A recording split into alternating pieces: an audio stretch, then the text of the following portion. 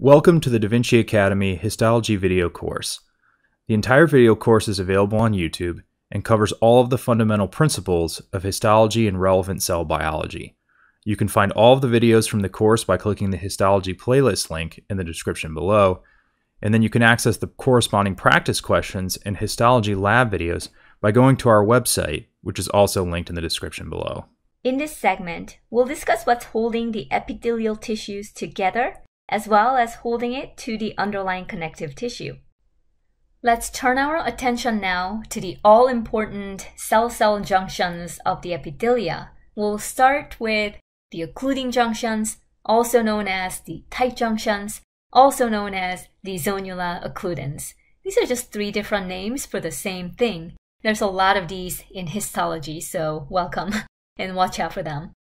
Well, the tight junctions are located on the apical regions of the lateral cell membranes. And we have to remember that the cells are actually three-dimensional, so the tight junctions actually go all the way around the periphery of the cell membrane, much like a belt, like so. And when we zoom in onto one of these regions where the tight junction is coming together between the two neighboring cells, we'll see one cell membrane here, one cell membrane from the neighboring cell, and kind of bound within the cell membrane of one cell, we see these protein complexes made up of lots of different proteins, but we'll name just two. Occludens is one type, and claudins is the other type. These protein complexes from one cell membrane will fuse pretty tightly with the protein complexes from the neighboring cell, like so, essentially forming a seal, much like a Ziploc bag, between the two cell membranes. And what that does is that it prevents any large molecules like a glucose or any charged molecules like sodium ion or something like that from traveling in between the two cell membranes, a space called paracellular space. So this paracellular space is essentially sealed up and inaccessible by these large molecules or charged molecules, which means the only way for these large molecules to get into the underlying connective tissue is through the epithelial cell via intracellular transport. So super important for the filtration function and protective function of the epithelium. Another function of the occluding junctions is to contribute to the apical membrane specialization. What that means is that the proteins that are expressed on the apical surface may be different from the proteins that are kind of on the lateral and basal surfaces of the same cell. And you may actually remember that the cell membrane is really comprised of this fluid mosaic of phospholipid bilayers with number of proteins kind of embedded. And these proteins can easily float in any direction within the membrane. But when there's an occluding junction, it prevents the protein from passing through these tight junctions. So any protein that is meant to be on the lateral surface can't get up onto the apical surface where they're useless. And likewise, any proteins that's on the apical side, something like receptors that are only useful on the apical side, cannot get back down to the lateral surface either. So membrane specialization is very important for the proper functioning of the epithelia as well. Knowing all these functions, let's see if we can predict the consequences of any aberrant expressions of claudins or occludens that may weaken the occluding junctions. And the result of weakened tight junctions could be that these large molecules can easily transport or pass through in between the cells into the connective tissue. The paracellular movements of macromolecules is a bad news in that we could be losing lots of nutritious molecules like glucose to the outside environment, or large pathogens from the outside environment can easily gain access to our connective tissue, essentially into our body. So tight junctions, very important for sealing up our body. Next, we have the adherens junctions, or also known as the zonule adherens. The adherens junctions are positioned just below the occluding junctions, and much like the occluding junctions, these adherens junctions will go all the way around the cell membrane and its periphery, much like a belt, and again, they're positioned just below the tight junction, if I may draw that in here. So their function really is to stabilize the occluding junctions that are just above them.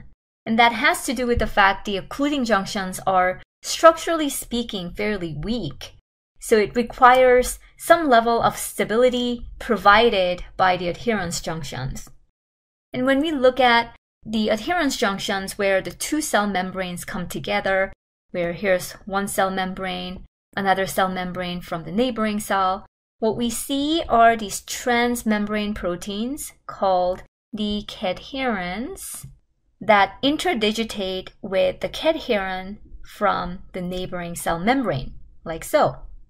So the physical contact or the structural support is provided by the interdigitation of the cadherens, but as you can see, these interactions are not like the occluding junctions where the cells are physically being sealed together. So there's actually a lot of paracellular space here. So without the occluding junctions, we would have this terrible paracellular transport of macromolecules occurring. Intracellularly, there are all these actin fibers that are attached to the intracellular aspects of the cadherens. These actin fibers tend to kind of dissipate the force that may have been applied at the cadherens away, and in that way, the adherens junctions have some substance and structural integrity that can then support the stability of the occluding junctions above. So knowing these functions of the adherens junctions, let's predict some consequences of weakened adherens junctions. Well, weakened adherens junction would mean weakened tight junctions or occluding junctions, which then could potentially allow paracellular transport of macromolecules, which is something that we're trying to avoid.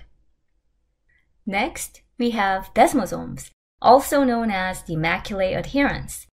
Macula stands for a spot, and adherens stands for the adhesions. So desmosomes are these spot-like adhesions between the neighboring cells as opposed to being a belt-like structures like the zonule adherens. The desmosomes are also located below the level of the zonula adherens, but they're still on the lateral aspects of the cell membrane, and there's usually a number of these spot adhesion sites that's holding the neighboring cells together. So number-wise and strength-wise, desmosomes play perhaps the most important role in cell-cell attachments. Much like the zonula adherens, the desmosomes utilize the cadherin proteins. So these are the transmembrane proteins that extend out into the paracellular space and interdigitate or make a bond with the paracellular aspect of the cadherin from the neighboring cells. The intracellular aspect of the cadherens in the desmosomes, however, are strongly attached to and are reinforced by a complex of proteins collectively called the attachment plaque.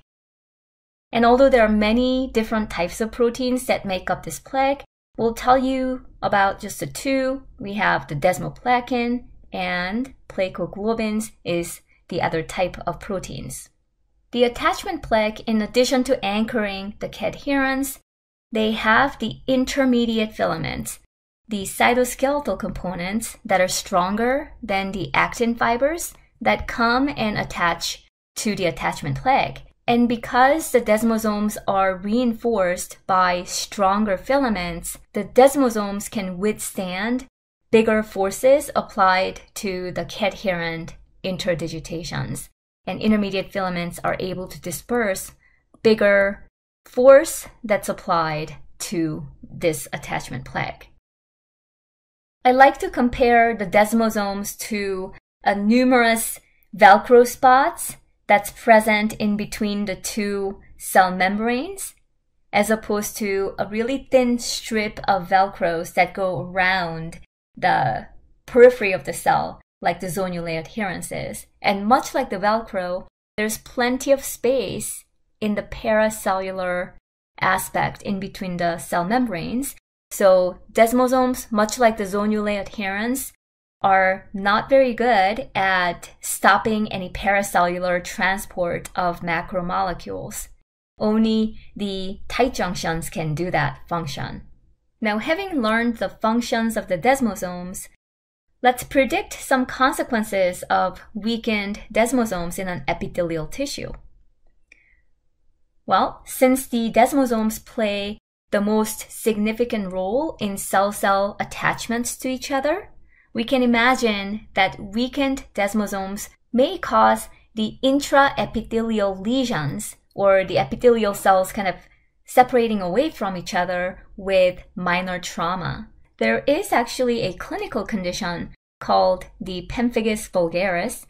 And this condition affects the covering epithelia of the mucous membrane, like the oral cavity, as well as the skin, where the epithelial tissue integrity is weakened by an autoimmune reaction. The antibodies can attack one of these attachment plaques and weaken the desmosomes. Here's histopathology of pemphigus vulgaris, and here we can actually identify the epithelial tissue up here.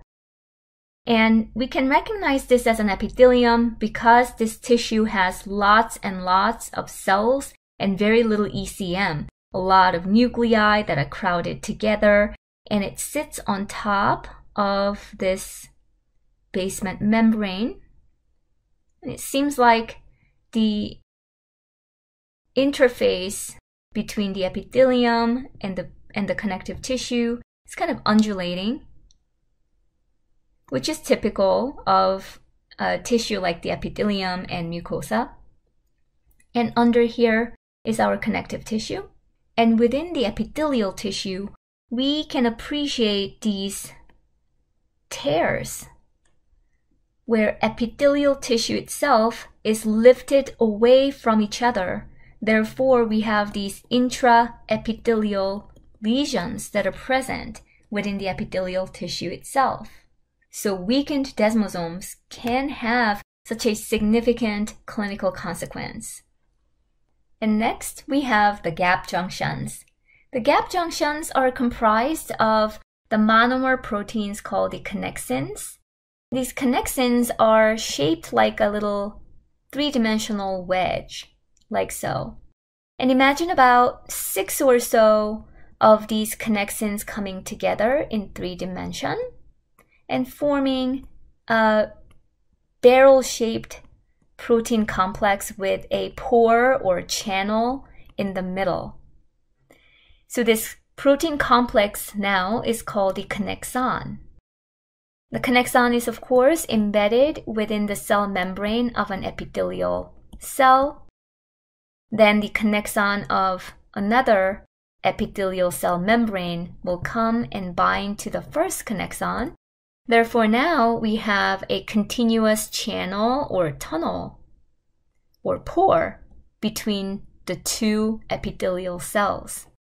So for this reason, the gap junctions are sometimes also called as the communicating junctions. So gap junctions can then allow this rapid intracellular exchange of materials between the epithelial cells, which would come in handy in the avascular epithelial tissues. And in large numbers, the gap junctions can actually facilitate the formation of the cytoplasmic syncytium, meaning that number of these epithelial cells can function as a single unit. And now onto the cell and the connective tissue junctions, or more specifically, the cell to the ECM junctions, which are the hemidesmosomes. The hemidesmosomes are physically located on the basal surface of the cell, the part that's sitting on top of the basal lamina. So this would be the apical surface, lateral surface here. Now we're talking about the basal surface of the epithelial cells. Hemi refers to a half, and we've already learned about the desmosomes, which are located on the lateral surfaces. So we're talking about half a desmosome that is positioned on the basal cell membrane. So physically, hemidesmosomes structurally are very similar to that of the desmosome, except that there's only half of it, at least the part that belongs to the cell does.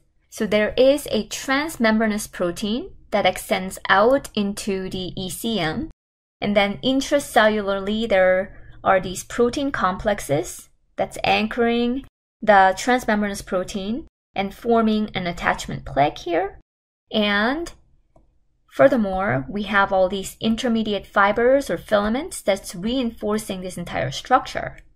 So that's hemidesmosome.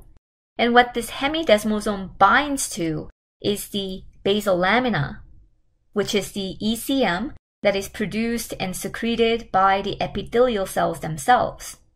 In terms of the transmembranous proteins, the hemidesmosomes use proteins called the integrins rather than the adherens. The integrins are structurally similar to that of the adherens, but they're more specialized to bind to these high molecular weight extracellular matrix proteins called the laminins, which themselves then are embedded into more substantial protein filaments down here. So it's the strong interactions between the integrins and the laminins that are reinforced by the intracellular components as well as the basal lamina components that's holding the epithelial tissue tightly onto the basal lamina, then to the basement membrane, then to the connective tissue. So knowing the structures and the functions of the hemidesmosomes, let's predict some consequences of the weakened hemidesmosomes. Well, there's a clinical condition called the bullous pemphigoid where this actually happens, usually due to some drug reaction, or it could be due to inappropriate antibody recognition of any one of these proteins that may cause the entire epithelium to lift off of the basement membrane and away from the connective tissue. And here's histopathology of that condition. Here we have the epithelial tissue. We recognize it by the crowding of number of these cells, bunch of cells with their nuclei, and we're seeing very little ECM in between, suggesting that we're looking at the epithelium. And then here's the connective tissue, which has, some scattering of cells here and there. We're mostly looking at the basophilic nuclei staining and lots of ECM components, perhaps fibers and things like that. And in between the epithelium and the connective tissue, we have this large lesion or defect where the epithelium is lifted off of the connective tissue. And this condition is the bullous pemphigoid, which is to be distinguished from the desmosomal lesion or intraepithelial lesion that we saw earlier, which is the pemphigus vulgaris. And in those cases, we would have the intraepithelial lesion like that. So that's one of the conditions. And another kind of clinical implication of the hemidesmosomes would be the fact that when cancer cells or tumor cells start to invade and migrate into the underlying connective tissue, it usually involves disintegration of the hemidesmosomes as well as the desmosomes, really, that causes the breakdown of the basement membrane in order for the cancer cells to migrate down into the connective tissue and then metastasize. So these cell-cell junctions and the cell-to-connective tissue junctions have pretty important implications in tumor invasion, migration, and metastasis as well. All right, now before we move on to the rest of the epithelial lecture, let's clarify these two terms, the basal lamina and the basement membrane. You may have noticed that we've been using these two terms interchangeably, and that's an okay practice. A lot of textbooks do it, as well as other educators, but there are some subtle differences that may come in handy as a future reference. Basal lamina, basement membrane, they both refer to the acellular extracellular matrix that's positioned between the epithelial tissue and the connective tissue. But when we look at the ECM in higher magnification with, say, transmission electron microscopy, we see that there are actually 3 layers of materials that's forming the ECM. First, we have the basal lamina. This layer is secreted by the epithelial cells themselves. In basal lamina, upon higher magnification, we can see that it is comprised of 2 sublayers, the lamina lucida and lamina densa. Lamina refers to layers, lucida refers to lucid, so we're talking about electron light area, and densa refers to electron dense area. Lamina lucida is positioned just under the epithelial cell itself, and this is where a lot of laminins are found that contribute to the hemidesmosome anchoring or attachment. And these laminins are actually anchored to the electron dense area called the lamina densa, where a lot of more fibrillar proteins are kind of concentrated here, anchoring the laminins. And below the lamina densa, there's an extra layer of stuff called lamina reticularis. So this is reticular fiber rich layer. And this layer tends to be much thicker than the basal lamina, so lots of reticular fibers. And these fibers are not produced by the epithelial cells, but instead by the fibroblasts in the connective tissue. These reticular fibers, again, are kind of packed up right up against the lamina densa.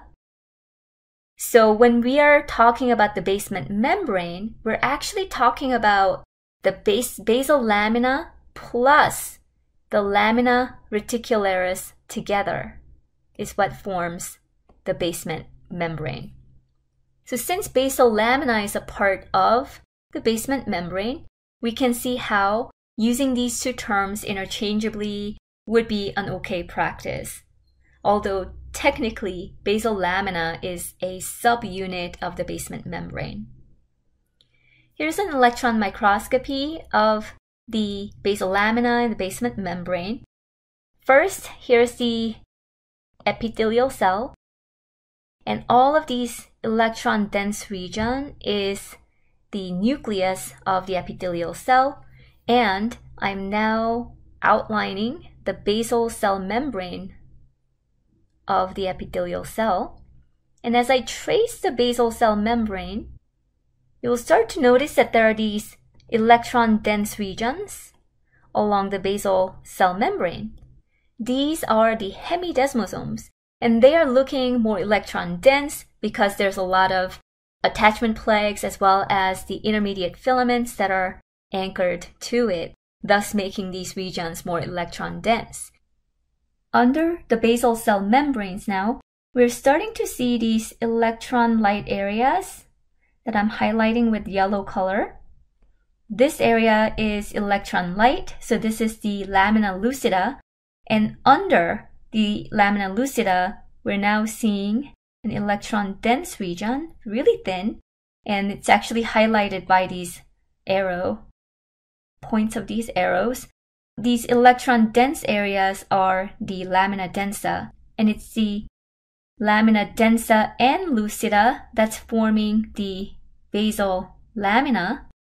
And then even below the lamina densa, we're seeing this region where we have these fuzzy fibers that are positioned here. These are all reticular fibers. So this is the lamina reticularis, which means the basement membrane is really perhaps this thick. It contains the basal lamina and then lamina reticularis together. Now, under the light microscopy, it's really the basement membrane that we are able to see, not the basal lamina. The basal lamina is too thin for us to resolve with standard light microscopy. So again, it's easy to see why we're using the term basement membrane to refer to all of these ECM together. But basal lamina has a different meaning because it's a 2 sublayers that's exclusively produced by the epithelial cells themselves.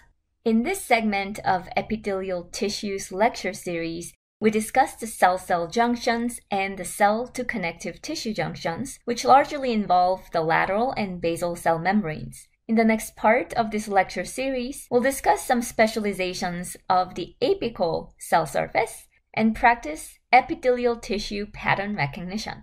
Thank you for watching this video from the Da Vinci Academy Histology video course, which is completely available on YouTube. To access the corresponding practice questions and histology lab videos, go to our website using the link in the description below.